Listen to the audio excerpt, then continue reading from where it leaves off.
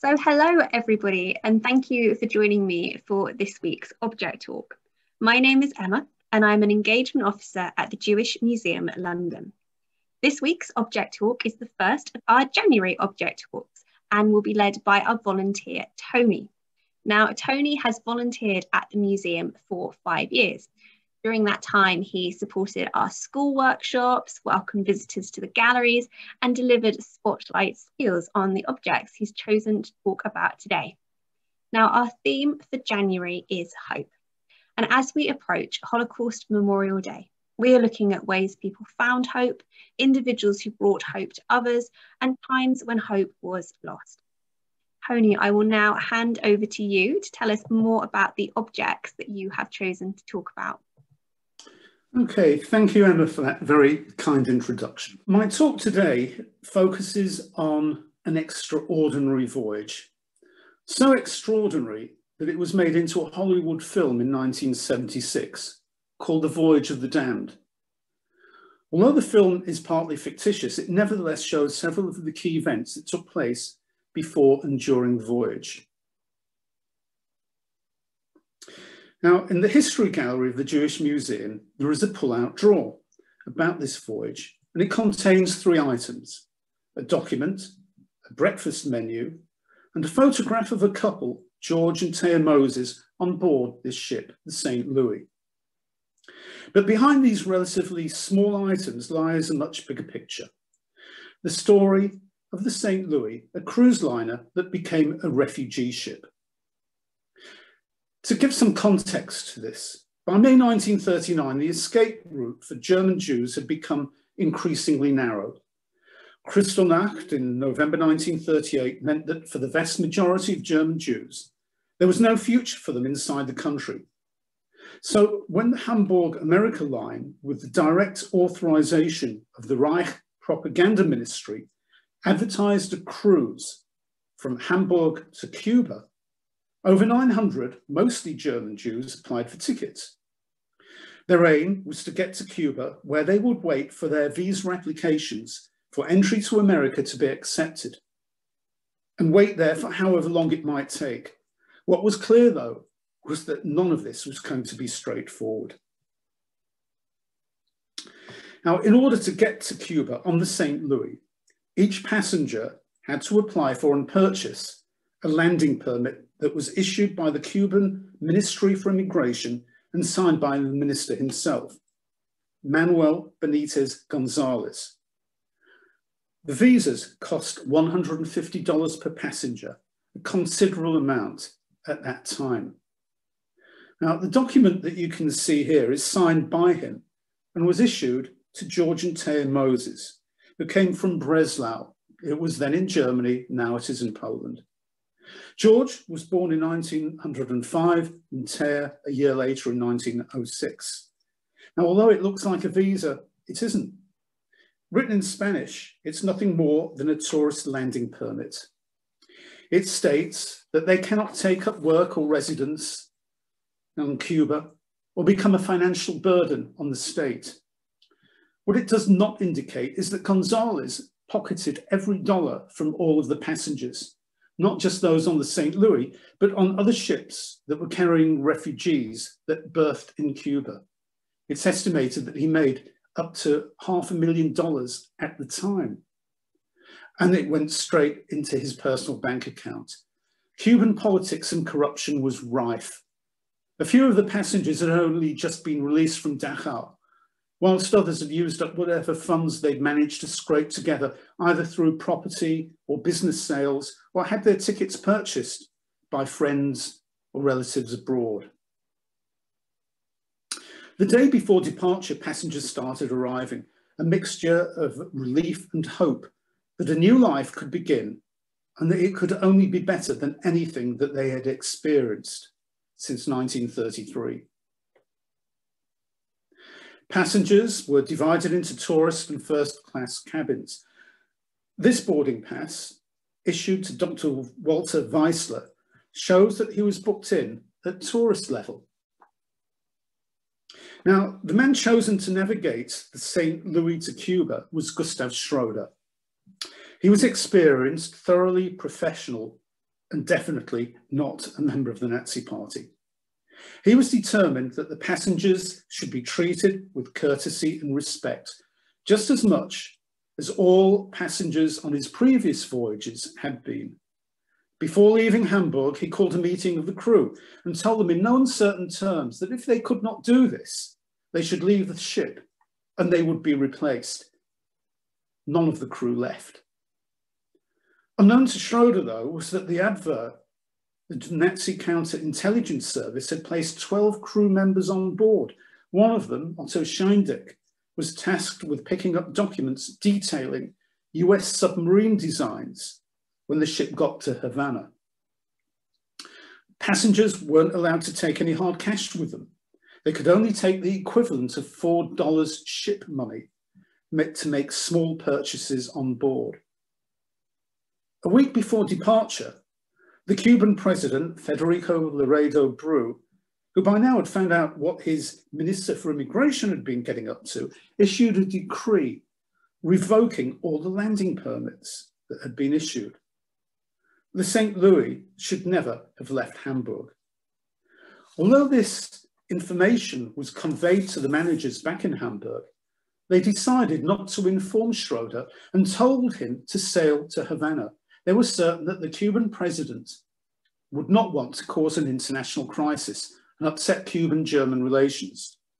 They were convinced that he would allow the passengers to disembark. The St. Louis left Hamburg as scheduled on May the 13th, with, I believe, 938 passengers on board, all Jewish, bar one.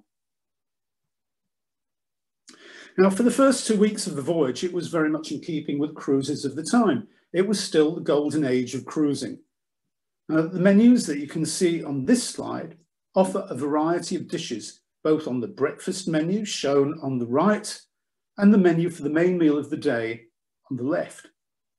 The breakfast menu included porridge, stewed plums, different varieties of bread, wheat cake with maple syrup, fried fresh herring, semolina pudding, salted and fried potatoes, cooked sausage, and fried and scrambled eggs. The dinner menu was equally extensive. There was a swimming pool. Dances were held, and the passenger lounges turned into temporary synagogues on Friday nights and Saturday. Schroeder even ordered portraits of Hitler to be removed whilst services were taking place. He was clearly making a statement about respecting the dignity of the passengers, even at considerable personal risk. Now, this photo of George and Tia Moses clearly shows no signs of anxiety or distress. They would have been totally unaware at this stage of the voyage of the drama that was to unfold. This is just one of many family photos that were taken on board in the first 2 weeks. On May the 27th, the St. Louis arrived at Havana, but instead of docking at the allocated pier, the Cuban president refused to allow the ship entry.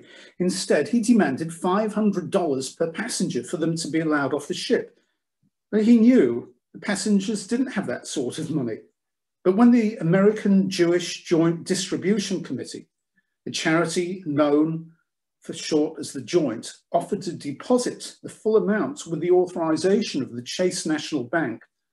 And you can see this, hopefully, from the letter on the slide in the last paragraph. The Cuban president raised his demands to $650 per passenger, at which point negotiations broke off. The Joint quite simply refused to be blackmailed.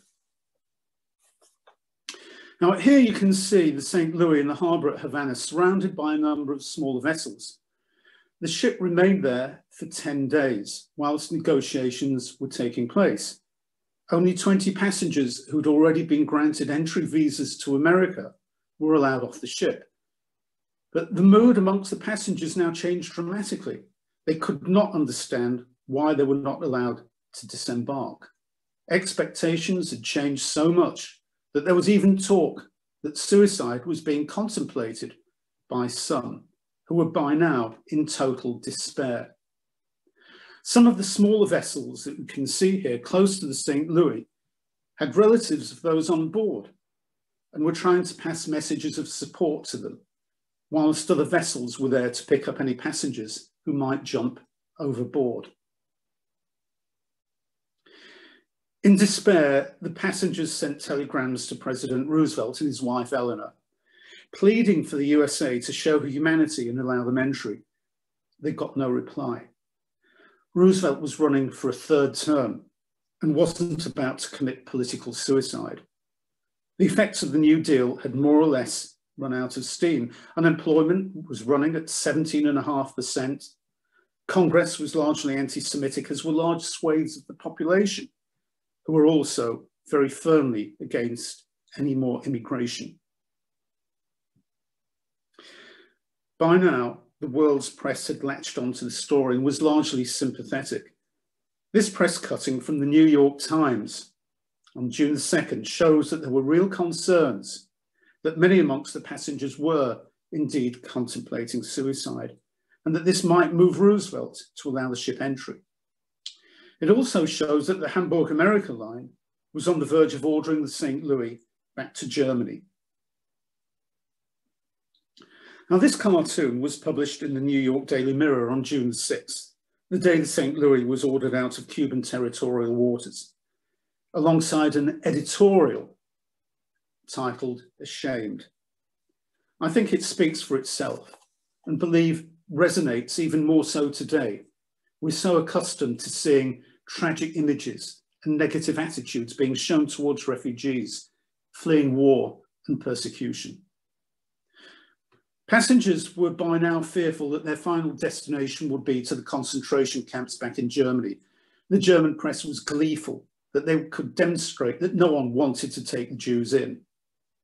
Now, at this point, Schroeder decided to sail to Florida, believing that the pressure this would put on Roosevelt would be enough to allow the ship into America. He sailed close to Miami, and the passengers, seeing the twinkling lights of the luxury hotels on the seafront, were convinced more than ever that this was going to be where they were going to live one day. Roosevelt, though, held fast and continued to refuse entry or even allow for the ship to take on fresh food and water. The mood amongst the passengers was by now one of almost unimaginable fear and despair. Schroeder sailed up and down the Florida coastline for a week, hoping for a change of heart, but also looking for another country to come to his aid. Canada was seen as a distinct possibility, but the Prime Minister, Mackenzie King, wrote in his diary, "There are already too many Jews in my Ottawa neighbourhood," amongst other anti-Semitic entries he made. The ship was ordered back to Germany, but Schroeder was faced with an unlikely mutiny from some of the younger and more politically active passengers. And he assured them he had no intention of returning the ship to Germany. Instead, he told them he was prepared to run the ship aground off the south coast of England at Beachy Head, and even set it on fire. The passengers would have to be rescued by the British Navy, and once on land, they would be able to claim refugee status. Meanwhile, that same American Jewish charity, the Joint, sent out one of their lawyers who'd been based in Paris, Maurice Troper, to negotiate with Britain, France, Belgium, and Holland for the safe release of the passengers. The terms were the same that had originally been offered to Cuba, $500 per passenger.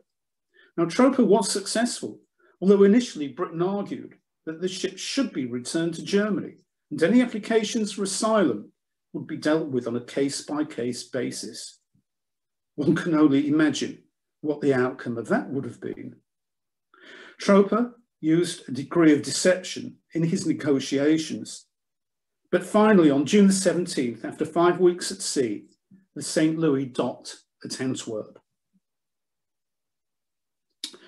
Schroeder, who in many respects was the real hero of this saga, wrote a letter of thanks to Maurice Troper that you can see on this slide. It's in impeccable English and is a real measure of the humanity of the man throughout the voyage. Britain agreed to take in 288 passengers, France 224, Belgium 214, and Holland 181. George and Taya Moses anglicised their name to Moss and survived the war, in England. When the Nazis invaded Western Europe, they rounded up all the Jews that they could find with German passports who had been on the St. Louis. Out of the 937 Jewish passengers who left Hamburg on May the 13th, 254 were murdered in Auschwitz or Sobibor. Of the 288 who were given refuge in Britain, all but one survived the war.